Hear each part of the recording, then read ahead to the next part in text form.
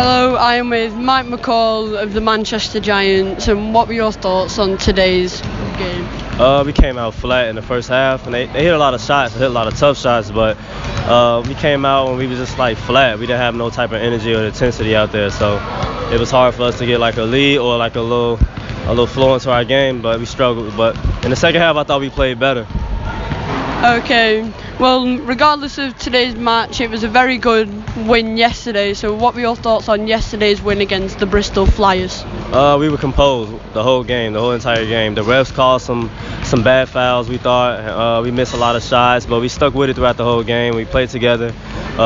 Despite Ingus made those two big shots at the end of the game, and plus the game winner, which was big.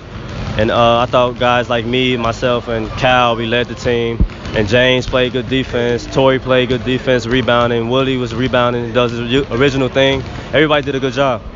Okay, so my last question is a question from the coach, and it is, how come you have started wearing a headband in your matches? I started off wearing a headband in high school and like middle school, so I thought I should bring that back and try to start my professional career. So that's the reason why I brought it back. Okay, thank you, Mike. Yeah, bye.